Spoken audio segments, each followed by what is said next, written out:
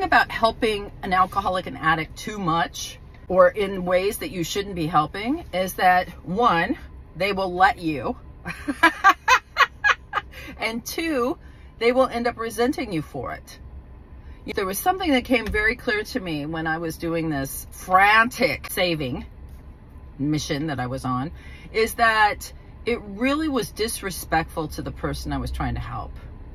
They even told me, when you do that, it makes me think that you don't think I know what the hell I'm doing, right? You make it seem like I'm an idiot, right? Because I'm a takeover gal.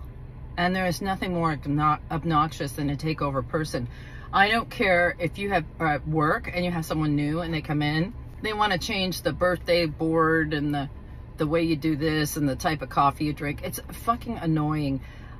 Church, you get some new person in there and all of a sudden they want to change the pews around or the order of the way you do the service. There's one of us in every crowd. There really is. And, you know, that controlling is a safety measure. I really get nervous and uneasy when things aren't the way they're supposed to go. That's why one of the reasons I like 12-step meetings, Al-Anon or AA, is you know exactly what to expect. And if somebody talks out of order or something, it freaks me out. Oh, you know what I mean? I'm that kind of person. I'm a controlling person because it makes me feel safer. And that is not your problem. That is my problem.